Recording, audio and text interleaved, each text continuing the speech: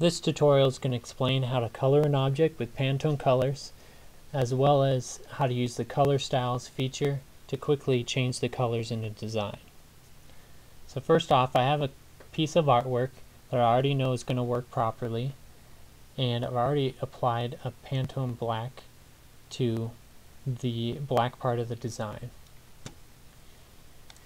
The first thing you want to do when we're coloring is you're going to want to make sure the object's ungrouped. So you're going to select the object and you're going to just make sure you click the ungroup button here to make sure it's ungrouped, so you can click on each separate piece. Next thing, you want to make sure that you have the Pantone color palette up on your screen. So you're going to go to Window, Color Palettes, go to Color Palette Browser. You're going to make sure you expand Fix Palettes, and then expand Previous Version Palettes, and then check the very bottom one, Pantone Matching System Corel 8.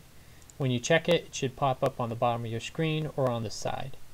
You can go ahead and X this out, and this should stay up here from now on whenever you open Corel. And notice how these colors have little white boxes in the corners of them. That signifies that they're Pantone colors.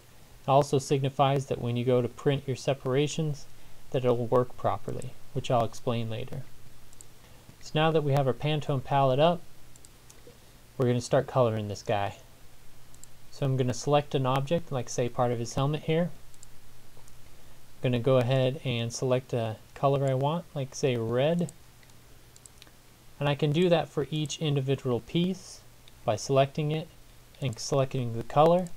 But I think the quicker way to do it is to hold down Shift on your keyboard and then right click and drag from the area of color to the area that you want to be that color and let go. So again, that's Shift, hold down Shift, right click and drag from the red to the area that you want red.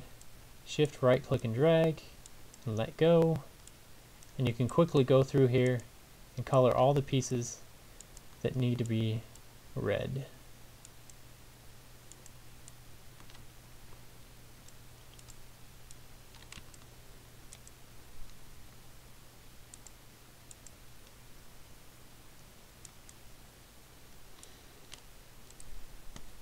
Let's add a couple other colors to him.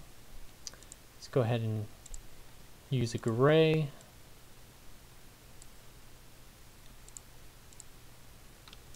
And I'm just going to copy that color again using Shift, right click and drag. Or I can drag from the color to the area that I want to be that color. It's really up to you.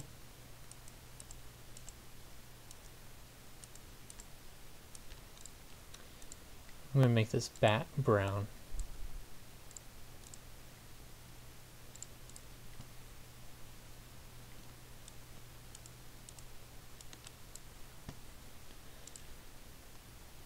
Let's throw this brown in his eyes.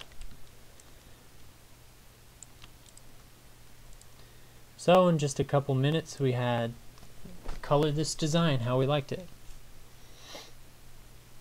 Now if you go to File, Print, since we used all Pantone colors in this design, go ahead and click on your Separations tab, click Print Separations. You'll see that there's only Pantone colors down here. And if you go to Print Preview, you'll see it's going to print a black printout for each one of your separations. So you can use those to burn directly onto your screens. Now let me throw something in here just so you can see the difference.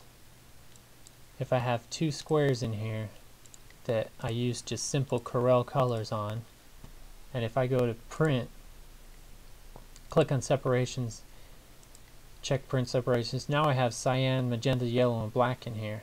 So if you ever see CMYK in here, you know that you haven't gotten every single piece in your design into a Pantone color.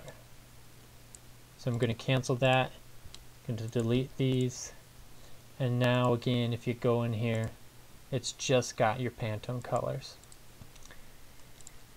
So this is all fine and dandy. Say another client comes along, they want the same artwork but they want different colors. You could go in here and recolor it all by hand, which takes some time, Or since it's already colored nicely, you can go to Tools, Color Styles, and then you're going to hit Control A on your keyboard to select all, or you can just double click on your pick tool to select everything, and then you're just going to click and drag your whole design over to here and let go. And as you can see, it pulled all the colors out of the design and put them in this nice little order here. So say the new customer wants blue on the jersey. Well, instead of clicking on every single red piece and changing the color, we can just click on the Pantone 485 red here. We can right click on the box, hit edit color. It's going to bring up our color palette. We can go in here and select a nice Pantone blue, hit OK, and it changes all the red in the design to that blue. Again, I'll show you that again with the gray. You can right click on the gray box, hit edit color, and then you can choose, like, say, a darker gray. Hit OK, changes all of them in the design, and you can click this out when you're done.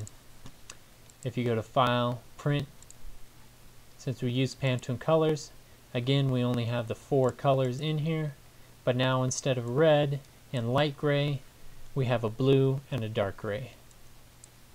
It's a pretty quick way to play with colors.